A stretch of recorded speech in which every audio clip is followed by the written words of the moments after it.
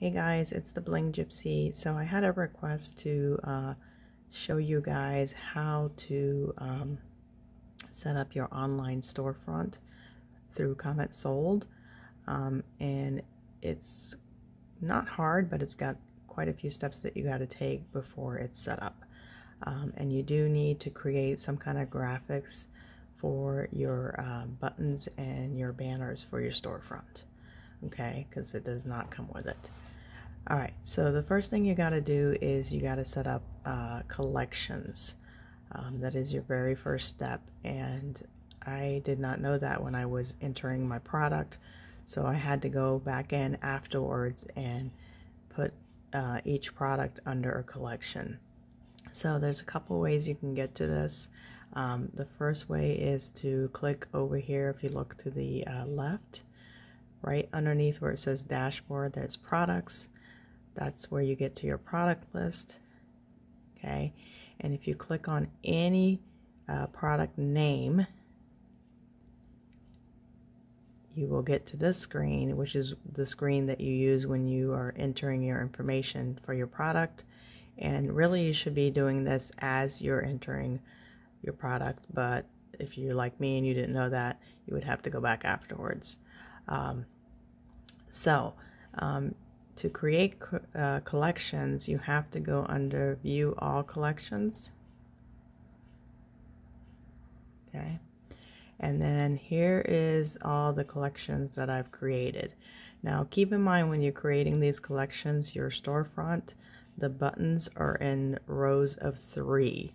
So try and keep it in threes if you can. I ended up with 13, but that's okay because I have my Z piece kind of all by itself on the bottom. So that works for me. But just keep in mind, try and keep it in increments of 3 if you can. Okay. So here is where this green add button to the right here. That's what you would click on. Okay. And then you're going to put collection title. Okay, and here is the URL that you will need once you're setting up your storefront. So what I did basically is, if the collection title was necklaces, I just put necklaces here. Kept it simple. Okay, so you would need this whole URL / necklaces when you go to set it up, and I'll show you. You can put description if you want. You can put the position, like when you're scrolling, where you want it to fall. You want it to fall first place, second place. I didn't really do that because I just start typing. And that's pretty much it. Yeah,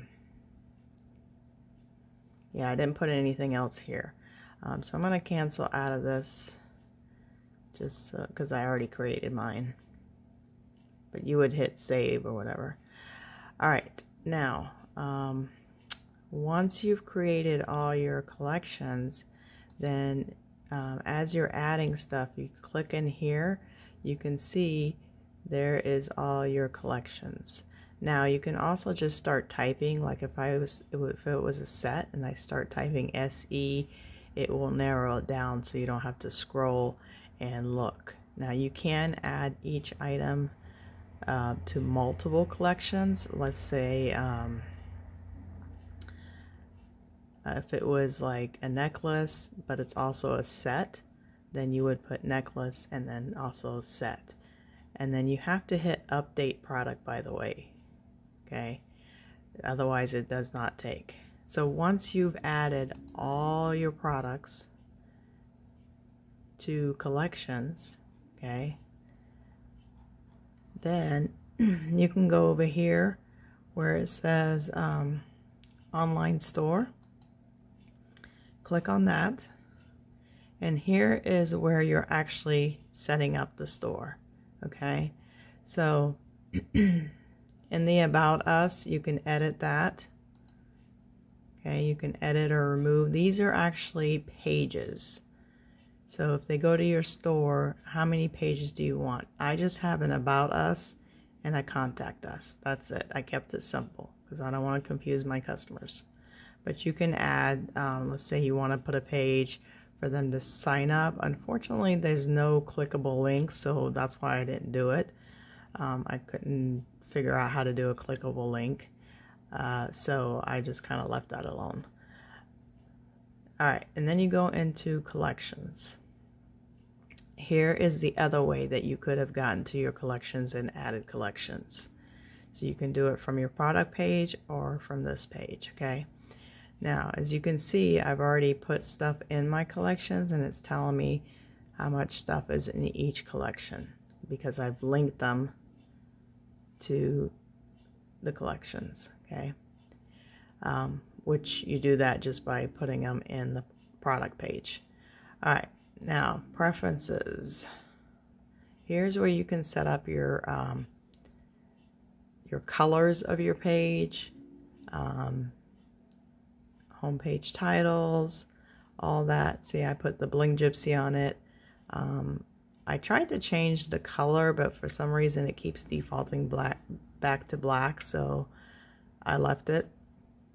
I don't know if it's a glitch or what's going on there. Alright, navigation. Okay, I kept it simple. Just the main menu. You can edit it here, but the main menu has the home, the about us, and the contact pages that I showed you earlier.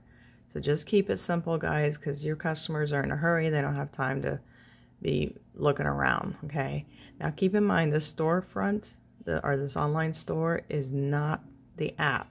Comment Sold does offer an app, but you have to be an LLC in order to get the app, because Apple requires you to have an LLC to have an app.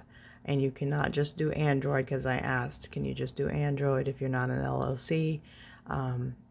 They said no, you have to get both. So until you're an LLC, you cannot get the app, which is different from your storefront, okay?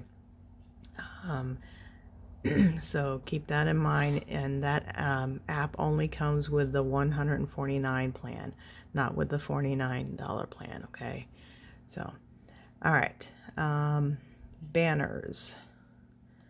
Banners is the very top of your storefront, and I'm going to open my storefront just so I can show it to you guys. And by the way, this is how you get to your storefront to see what it looks like as you're working. And it does take a few minutes to update, so if you don't see the changes you just made, don't panic. Alright, if you go under setup right here, this right here, this is the URL to give to customers to sign up, okay, to the main page. But this one here, your web store URL, is the one you want to give to them if they're looking to shop. Okay, so if you click on that, and it looks really ginormous on here, but it does not look like that on the phone. So here is the banner. So my branding is this lime green, so I always use the lime green around all my graphics, and I created this button through PicMonkey. There are several free apps out there that you can use to create your buttons, okay guys? So when you're doing the banner, make sure it's long like this, because it's got to go across the whole top. So I basically just took my business card and put hearts and put welcome on this lime green, which is my branding color, okay? So again, keeping it simple. All right, so that is the banner that we're working on right now. So the banner, I linked the banner to, because you can link the banner to something, or you have to link the banner to something. So I just linked it to my blockbusters, because those are your bestseller. You can link it to whatever you like, okay? But I linked it to my blockbuster collection. So the way you do that, I'm going to hit edit so I can show you, is you basically title it. Now they don't see that, they only see the banner. And then if you can select the browse to select your image, that button that you just created, okay, the graphic. And then here is where I linked it to the blockbuster URL, and then I wanted it to be position 1 because I wanted it on the very top, and then you save banner. Now you can have multiple banners, so you can make another banner and put it in position 2, but I think that would be confusing to the customer, so I just left one. Alright, here is the very, very important part, which is your adverts, and it took me forever to figure out what the heck was an advert. So your advert is actually these clickable buttons that your customers click on to shop. Okay, so I had to create every single one of these buttons, guys. Okay, so this is again where I use PicMonkey. So I created blockbusters, necklaces, earrings, bracelets, rings, men's, kids sets, because I sell my kids in sets, hair accessories. I created a Fashion Fix button to put all my Fashion Fix sets and singles in there. But you can do it however you want. I created an urban. I created a clip-on earring because I have customers that only shop for clip-on earrings. So I thought that was kind of important, but that's totally you guys' call. I created sets because I sell certain pieces when they're a perfect match, like a necklace bracelet. I sell them as a $10 set. You can probably even throw your Fashion Fix sets in here. That's totally up to you guys. And then my very last button is my Z collections. Okay, so, and you can see I put $25 on here because I wanted them to know, even though it shows you when you click on it, that it is $25. All right, so all these buttons have to be created ahead of time, and you can use PicMonkey to create these. So these are your clickable buttons. So if they were to click on Blockbusters, for instance, it would take them to the Blockbusters because it is linked to the Blockbusters. Okay, and you can see it says $5, the name and everything.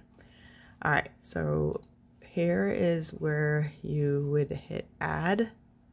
Okay, and you would title it. So if it's a Blockbuster button, you would title it Blockbuster or whatever you want to title it. It's up to you. You would browse and find that graphic that you just made for Blockbusters, and the URL, what I did is I opened the product page,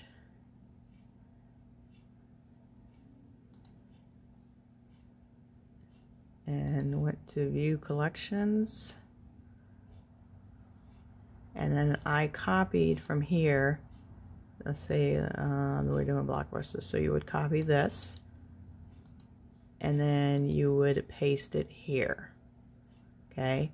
And then you tell it which position you want the button. So if you want that to be your very first button, then you would put 1, okay?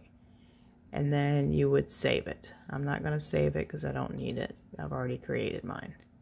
So you would do that for every single one, okay?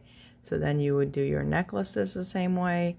Now, if you notice, this is not what you're putting in. You're not putting in the whole thing. You're only putting in this part, okay? That's where I messed it up the first time. So you only want to put, copy and paste this part, and then they will add the rest. Okay, because I had a heck of a time trying to figure that out. So after you've created your collections, or your adverts, is what they call them, then you create a button. And as you can see, I have 13 buttons. I tried to get it down to 12, but I was like, the heck with it. The Z piece kind of falls all by itself at the bottom here. See right here. So that's not too bad, but you don't want it to have like 2 and then blank here. But it does center this one, so I was like, I'll leave it. But I could figure out 2 more categories and add them somewhere, here. But for now, this is how it looks, and they can just click on it. Click on earrings. It should take them all the earrings. So it is now shoppable, guys. And then let's see what the not sure, I haven't dabbled around in this email list thing, but I think if the customer lists their emails, it looks like it puts it here. and looks like you can export it for some kind of email marketing. So that is basically how you set up your storefront, your online store, which is right here, guys. If you guys have any questions, comments, concerns, please reach out to me. Or if you have any training suggestion ideas, I'm also, my name is Balsam May, M-A-E, and then my last name is A-L-R-U-B-A-I-E on Facebook. If you guys want to message me for any additional questions, feel free. But please leave us feedback and subscribe to our channel. I hope this was useful. You guys feel free to reach out to me for any additional things that you may need.